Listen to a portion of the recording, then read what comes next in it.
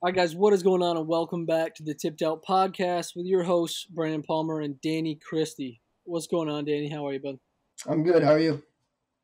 I'm doing well, man. Just sitting out back, uh, watching the sun go down, man. How's frosty New York? Is the weather any better today? No, not really. We got some rain this afternoon. Kept the course pretty quiet, but luckily still been able to give some lessons indoors. Hey, there we go. I forgot. Hey, there you're back. Do you guys have like at which place? St. Lawrence? No, at just Oh yeah, your boy. home studios. Home studios. We love that. But home studios, man. Speaking of Jordan Spieth, looking like he cooked that backswing drill up at home. It's a wild maneuver, man. That's another feel versus real right there, right? That's crazy. It is crazy, man. I remember Zach Barrett said it well. Shout out to one of our sports betting analysts, Zach Barrett. I don't Um, know. he said, I just remember watching Spieth's intro or his rehearsal and being like, man, that's weird, man. But Yeah. Zach then proceeded to say, well, whatever he's doing, it's got to be something that's accomplishing. It's got to be an exaggerated something that's accomplishing something good in his swing. He's got great instructors. He's not doing the wrong thing. So I think that was well said. And for a lot of people that were, countless people coming through the pro shop, you'd see, what is he doing? Clearly, it's working. Yeah, I think that's what it really can be some unusual or odd looking things that'll just really give you the best kind of feel or result for whatever it may be. I mean, all it is an exaggeration so that we remember it a little bit more clearly, or so that our mind exaggerates the thought of what we're trying to execute. For him, I think it's I'm trying to remember it in my head exactly. I think what does he do? It goes up a little more away from him, lays it off kind of late. I don't know. Is that what it looks like? It's a little loop. Yes, it's like, to be honest, I get caught up with the end. Like that's the thing I remember the most, which he makes kind of like an over the top move, if you'll say, where he just does a little rehearsal of the club kind of coming out Yeah. a little bit before it goes down, which I'm guessing is to stop him from getting too dumped under. I guess he might be coming too much Yeah. to I one mean, side. Um, I've yeah. and Yeah. then the last part, what you were just mentioning is, yeah, it looks like he comes, maybe gets a little more feeling of width, and Yeah. then lays it at the top, which is interesting. But I don't know. I mean, I definitely think from the little bit, I've fangirled over him and the little bit I've analyzed of his swing and based on his misses, I think, I mean, that is his miss, right? Is he gets a little dumped under and just hits kind of a push block with driver. I know that's hurt him down the stretch at some tournaments and some big events. So I think that is just an exaggeration for him to feel more on plane, or it might feel over the top. I know myself, who my first move used to be arms like straight down, get stuck on the side of the body. Now you either flip it or you just stack and hang on, and that's the block. So I don't know. I've definitely exaggerated that before too, like feeling like the right shoulder is in the initial move, or the left arm pulls my chest open through impact. Like you have to exaggerate certain feels to get you back to neutral or back to zero or however you want to say it. It's like when you're learning to play the game. Usually we start with a slice. A good instructor will teach you to hook it, and then you learn to hit it straight. Like that's how I went through it. I know a lot of people have done the same. But then there's a lot of people still slicing it out there. You have to go from one extreme to the other and then find the middle ground. I think is sometimes the yeah, easiest or the most rewarding, because you don't want to just like only be able to know how to hit one shot or be stuck using one shot. Or for many right now, they have one shot shape, whether it be a hook or a slice, and then they just try and play for that. And usually they're playing for it in the wrong way. Usually they're opening their stance more or closing more, and they usually have to do the opposite. So that's why it is so crucial to have a trained eye look every now and then, or even at least film with the right camera angles. But nonetheless, man, I think it's so individual. It's so feel based, and it's such a hot thing, and you might see him next week on tour doing the exact opposite. Like I feel like once you have a feel, you just gotta play with it, and that's one of our senior instructors at the academy says that all the time. Like you only get that certain feeling like that I've got it or this is it, the it factor for a couple rounds, a week, maybe 2 weeks max. Like play the most golf you can when you have the right feeling. Don't go to the range and try and work on something when you've got the it right now. Like that's what he's got. He's had a lot going on and he's back on top. It's awesome to see. He's done a lot of great work. Cameron McCormick's done great work.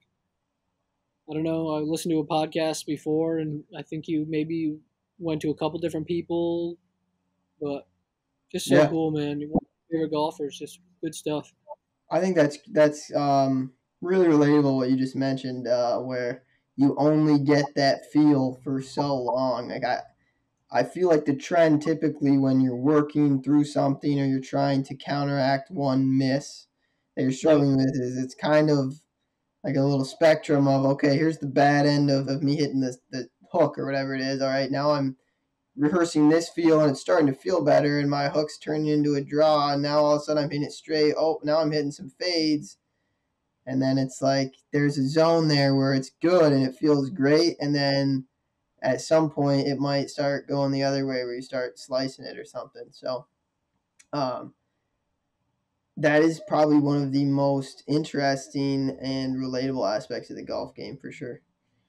I really think so. The pros are the same way. I mean, look who wins and how they win. It's every so often someone will just have a great event or just get lucky or that's their favorite spot. But like usually guys are trending. They usually trend in both good and bad directions, and it's the same for us. Most golfers just may not play frequently or practice frequently enough, like the pros do, to be able to see those subtle things. And that's the biggest thing, dude. We don't lose our swing. Like it's still there. All we're losing is, like if it's for pressure reason, it's just hidden under mental fog, which is like they call professor mind and monkey mind.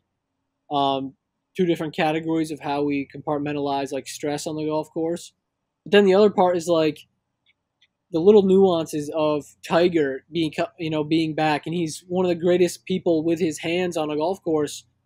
His hands just aren't there right now. Like those little shots, those touchy feelies, like knowing how much it rolls out in certain things, and just how much you can turn the face over, and those things take time, and that's why like short game is so harped on for high handicappers, is because it's like it's really where the most shots come from and the most confidence I think comes from too. Like you can get it off the tee, and I mean if I'm driving the ball well, it's usually going to trickle down into the rest of my game.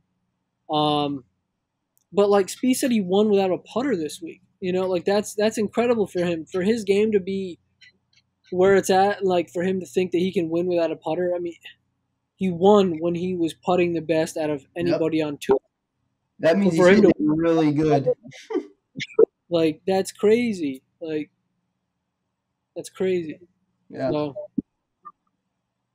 Um, Now I kind of want to jump into a little bit of a different area here where this is going to be a question kind of to you, and I just want to go back and forth and talk about this aspect that I've noticed working with somebody that I work with. The shoulders at address, the person's shoulders like to stay open, hard for him to square them. Now, one way that you could square them is move the ball back, essentially. I almost wonder, he's got something weird going on where it almost seems like his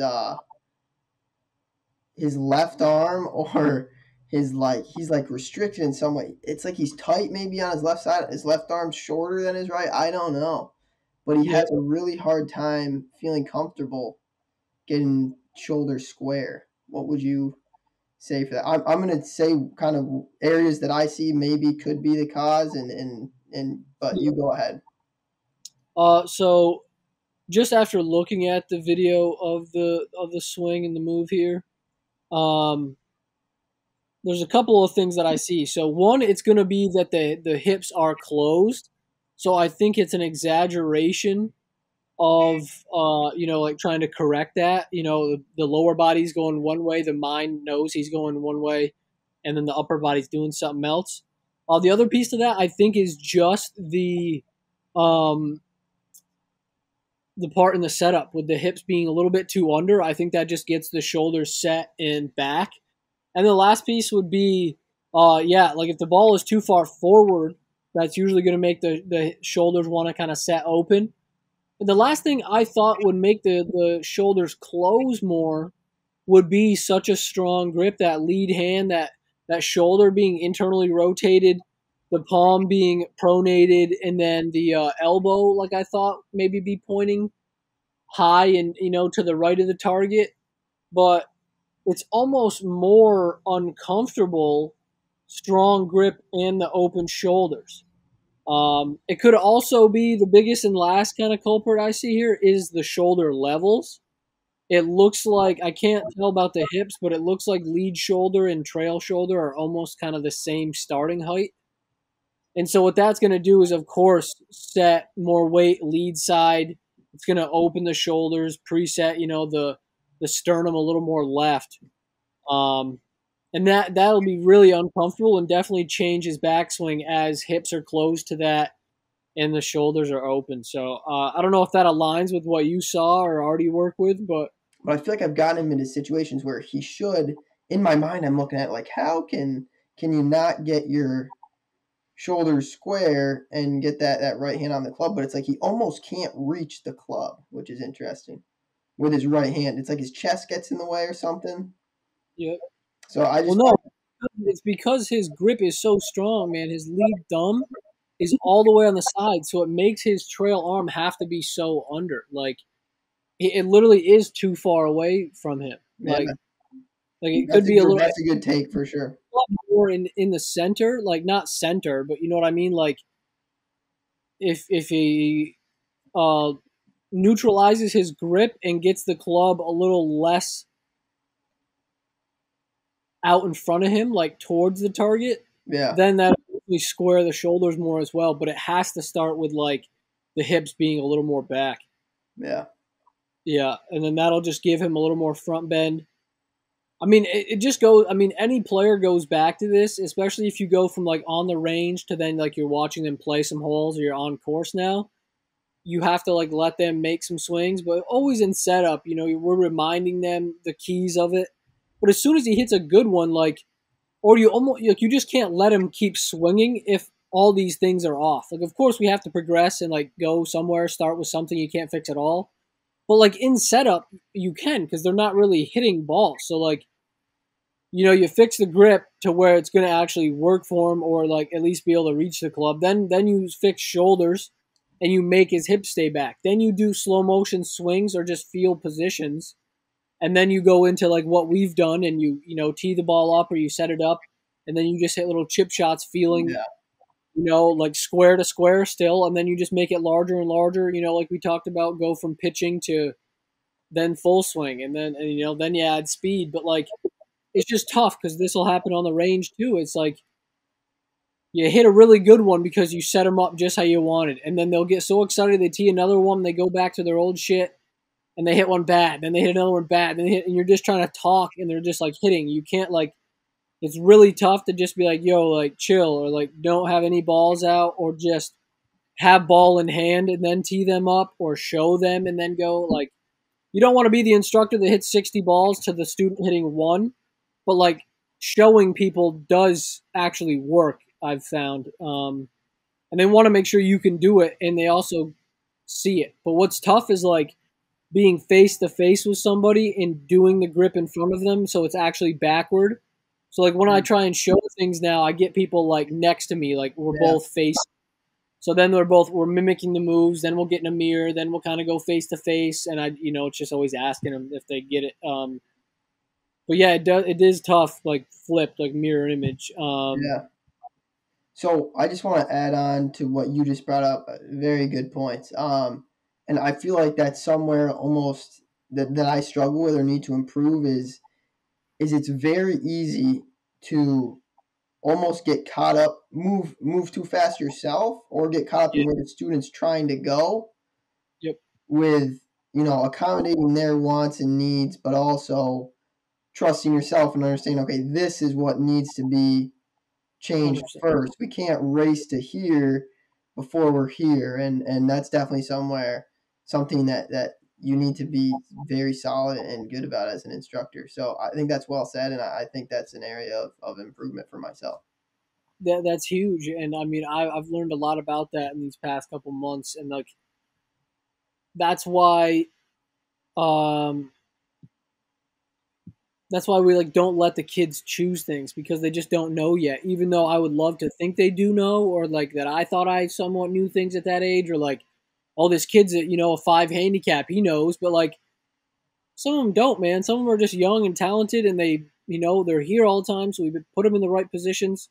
Others get it and they learn and they do it for themselves, but like doesn't matter how old you are or how long you've golfed. Sometimes people just don't learn the right things, or they just chase those tips or the hot takes, and that's really what it is. Usually, is like, oh no, I just want to hit a draw. Well, why? Oh, it goes farther, but like maybe like of course it does technically, but like maybe not how you're doing it, or your natural swing isn't a draw, or you're just setting up for a hook, or like they honestly don't know, and sometimes they do. And as instructors, we'll make the wrong call from time to time, or like bark up the wrong tree, and then you just adjust. Like that's normal. That's our job. But it's also our job, like you said, to know when to push and pull, and like let them take the reins a little bit, or to know like in the book with Hank Haney and Tiger, I what is it, The Big Miss? He said like he would have to trick Tiger into thinking it was his idea just for Tiger to utilize it. Like sometimes you're gonna have to do that with a student, or Anyway, anybody, a student, anyone. But it's so crucial, dude, that like we slow the student down, or just that's really what it is. Slow them down, but then yeah, tell them, you gotta what, be able one thing I found the most, and you got to be able to control the pace almost, or control. I mean, you're in charge is the thing, and that's something that I think that's almost the thing I struggle with most. Is like I'm a pretty passive, yeah, boom, boom, boom. Like I'm ready. I can rock with anything, or, whatever. You know me, but yeah, you got to be in charge. You have to have some sort of command and assertiveness, lead. yeah, for sure. Yeah, assertiveness Yeah, for sure. Um, yeah. Go ahead. Go ahead. No, it is so crucial, and I think it's once you have that understanding, it's really about communication, like finding out what their goals are, how quick they want to do that, and then you just kind of bring them down to earth. If they're like, "Yo, I'm a 40 handicap and I want to be scratch," like, "Yo, buddy, like this has got to be the gym. This has got to be mental. You got to practice 6 days a week." If they can't do that, then say, "Hey, this isn't realistic." If you want to just hit it better and more consistent, and you play a couple times a week or a year or at a corporate outing, like if your goal is just to learn the sport for business or whatever, like we got to do that. But you got to have clear goals, and that's with anything. And so I think people alike, doesn't matter who they are as a golfer, but people in general can understand that. Like once you have direction and goals, you can follow it. But like, dude, we practice with our students for 4 to 6 weeks on just the first 3 steps of the backswing, but you have to learn grip, aim, and posture first. Like once you realize that the pros are so good just because their grip, aim, and posture 90% of the time is so spot on that they can just think about the wind, the release they want to use, and where they want to land the ball, and that's all they worry about. For us amateurs, it's tough because we think about how many knuckles do I need to see, my first step of the swing, what my right knee's got to do, the top of the swing, the downswing feel, where the weight is in the through swing. And then you get up over that and you didn't think about the yardage, the slope, the wind, the lie. Like, we didn't think about any of that. And yet we still took 2 minutes to hit it. Or you get up there so quick with no analyzation and just the innate ability to hit the golf ball. So it's like you can't have one or the other. You got to have a strong mental mind, a good course management, and physical ability as well as technical ability. Like golf is extremely hard. Like Yeah. that, it's simple as that. And so slowing them down, staying in control without being a control freak, or like you can be passive. But yeah, it's just about being sure of yourself. And I think as young instructors, and usually teaching older people with wealth, with knowledge, with time under their belt in the game, like it does take a little bit of time to feel comfortable in that, and like that's just time teaching because the methods that I have in my mind, or not even methods or philosophies, it's the junction of all things we are learning. Uh, it just seems far more efficient, and I'm very confident in my ability to like see something and know how to fix it or help it Yeah. without it just being a band-aid. Like if you want a band-aid fix, that's easy. Like I can put lipstick on a pig just for you to feel good about yourself, a couple nights a week at league. But if you want to get way better as a player, like you have to understand certain things about the game and what the lie does to the ball and like what the wind does and how many miles per hour wind. It all depends on their goals. That's what it comes down to. How good they want to be, how far they want to hit it, um, how much time do they have to practice. Yep. But, little mental things go a long way too. Course management's huge. If you're lazy but you want to get better, like think about how well you think your way around a golf course, or read a couple course management books. I guarantee you'll shave a couple strokes right there. Like that's Yep. simple as that. What would you say three most common problems are that lead to open shoulders at address? Or maybe not three, you know what I mean? Just let's go in Yeah, that direction where real quick value. um, misinformed on their actual target, like not lining up behind the ball and picking an intermediate target. And then immediately too, that stems from not knowing your target from behind the ball. Improper alignment of the lower body, I'd say, because I feel like a big correction is just now trying to one stand taller, the shoulders get more level, that presets the shoulders open.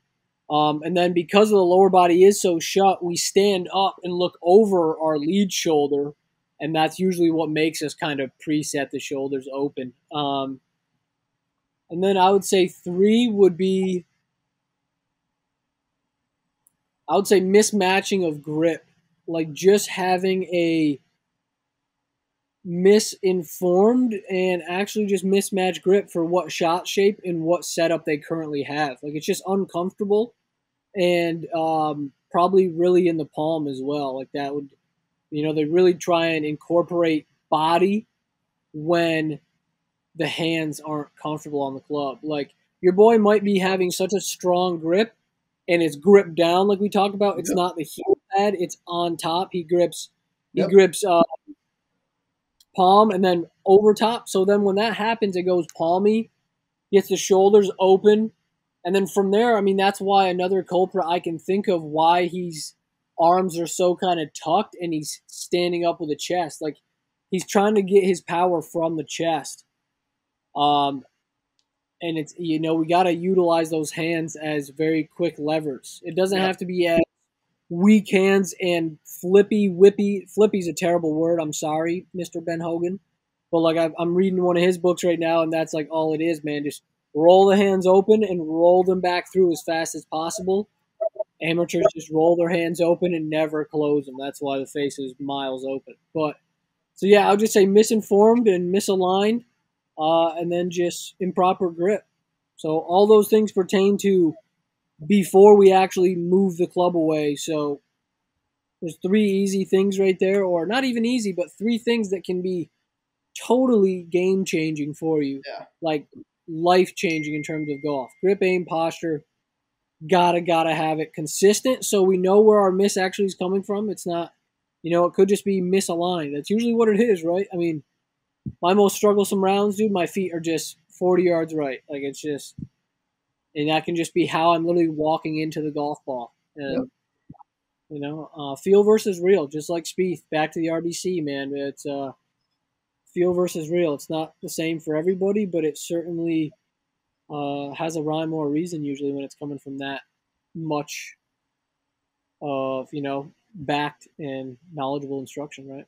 Definitely. All I'd like to add, I know you said it earlier. I just kind of want to compound it. Is shoulders being open a lot of times also has to do with shoulder levels. That's really, I mean, and it ties into the way you look at your target. It's huge tracing the target line with your eyes looking sideways. It also helps you add tilt. Basically, as soon as we start looking and turning our head, we start to open up, our shoulders start to level out, and then that hand starts to reach around Yeah, and grab the club instead of realizing it can kind of come from more under feeling, and that helps you just keep the shoulders square. 100%. I couldn't agree more. And that's yeah, I really like that idea. So that's another thing, guys. We linked below if you guys are checking this out on YouTube. I don't know if we can link something like this in Spotify. But Danny and I just came out with like an email list for you guys so that you can stay up to date on all things in terms of whatever discounts of awesome companies we work with. Just staying up to date on when we post, and then of course anything we come out with, like are going to be our instructional free ebooks and stuff like that. So the next piece of this, I know Danny didn't allude too much about the swing, or we didn't show what client he's talking about.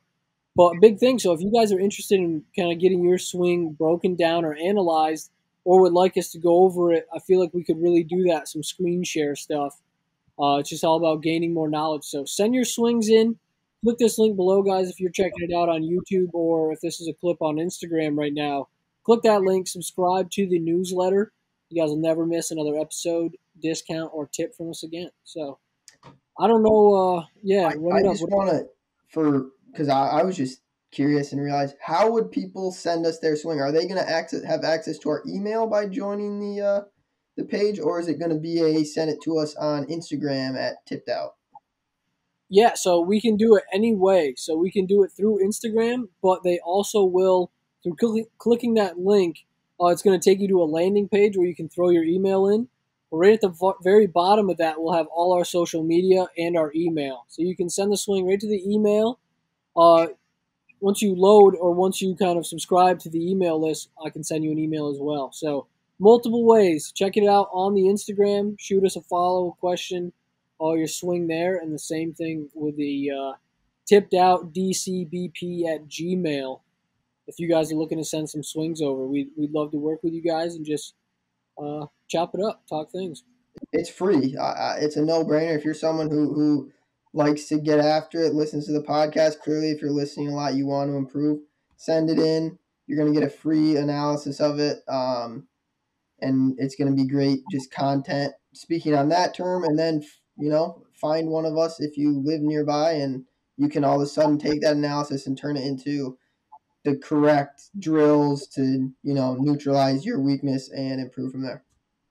That's the biggest thing about these analyzations, guys, is like it's just about having the baseline, or the ground zero from where to start or where to go with your swing. Like, I'm not just going to tell you all the things you do bad. We're not just going to harp on the things that you need to improve on. It's going to be the things you do well uh, in that regard too. Like, so this could be putting, this could be short game, this could be full swing. We could do a full bag analysis. You hit us up, let us know what you want to do, and we can go from there. But other than that, incredible stuff from Jordan Spieth. So happy he's back on the totem pole.